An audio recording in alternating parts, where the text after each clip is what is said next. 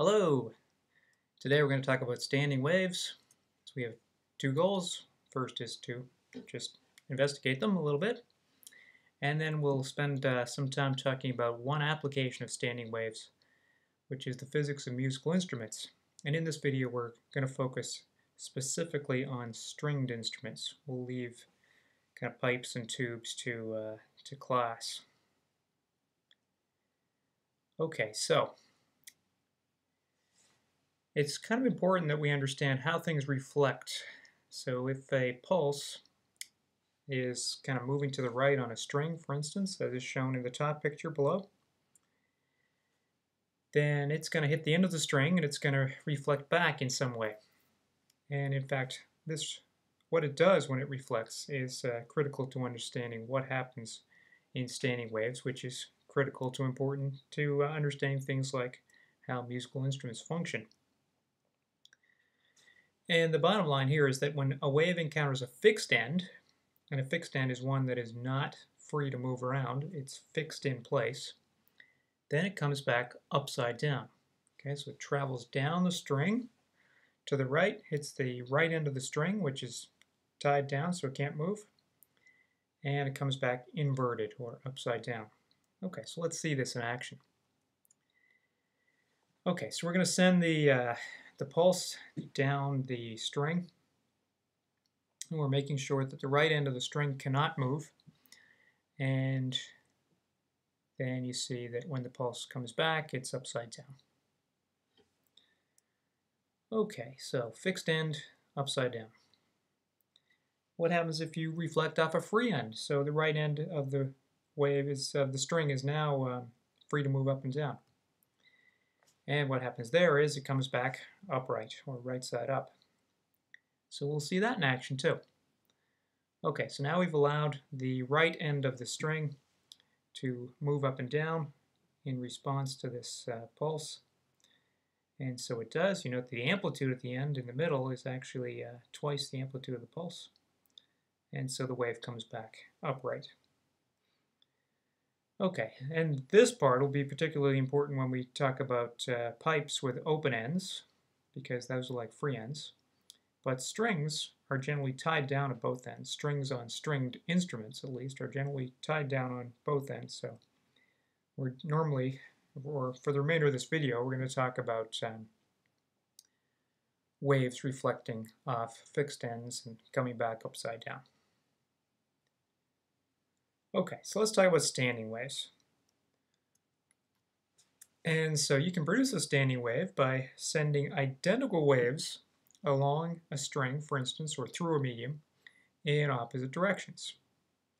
And the result is a wave that doesn't move left or right. So you've got one wave going left, one wave going right. They're identical, and together they form what's called a standing wave. And if we look at these in terms of equations, then we've got y1 is a sine kx minus omega t. So that minus sign indicates that the wave is traveling to the right. The other wave, a sine kx plus omega t, traveling to the left. And you combine these and do a little math.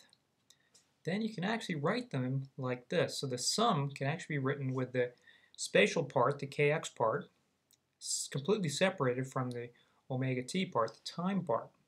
Okay?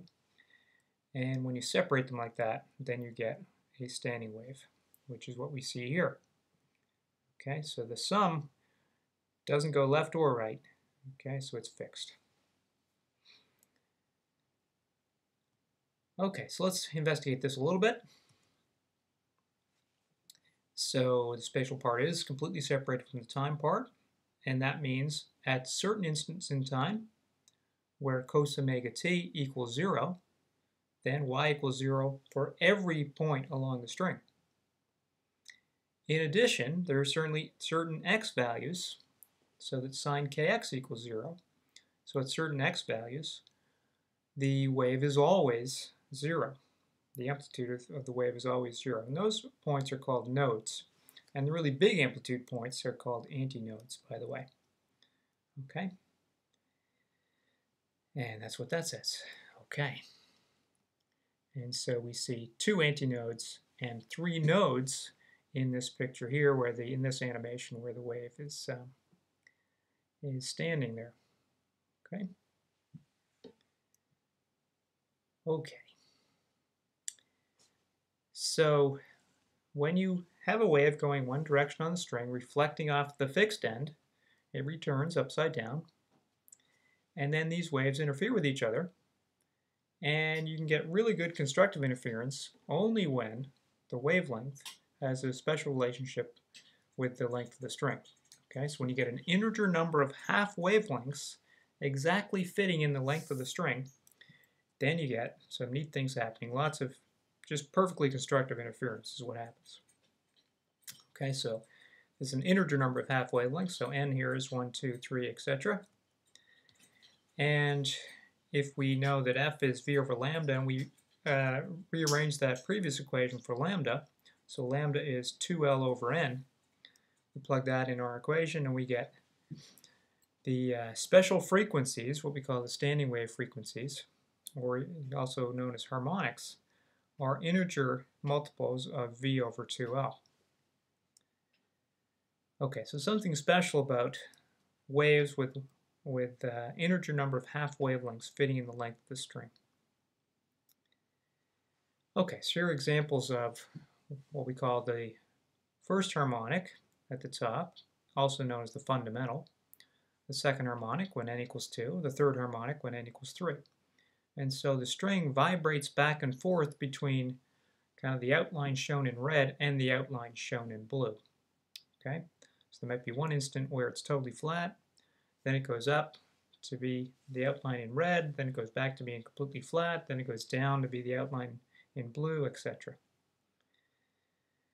Okay, so the n equals 1 frequency, the top one, known as the fundamental, is the lowest standing wave frequency on the string. And all the higher frequencies, which we call harmonics, are integer multiples of that fundamental frequency. Okay, so let's kind of see how this wave is formed. So we'll see, in fact, how the fundamental is formed. So first we send a wave to the right on the string, and in exactly half a wavelength fits in the length here. Now it bounces off the fixed end and comes back upside down. Then the wave going left and the wave going right interfere with each other, and of course the wave going left hits the end of the string, which is also fixed, and it flips upside down and gets the wave on the right, wave to the right. And so when you put these two waves together, the wave going left and the wave going right, you get perfectly constructive interference happening. Every once in a while the whole string goes flat, but generally you get lots of constructive interference happening and you get this nice oscillation at the fundamental frequency. Okay, so we'll do this again for the second harmonic. So now we'll fit two half wavelengths in the length of the string. In other words, an entire wavelength fits in the length of the string. Once again, the wave goes down, hits the end of the string, which is a fixed end, comes back upside down, and then the wave going left and the wave going right interfere with each other. And when that wave going left hits the end of the string, it reflects and comes back right. It flips over again and becomes the wave going right. And so you get this nice constructive interference happening between these waves.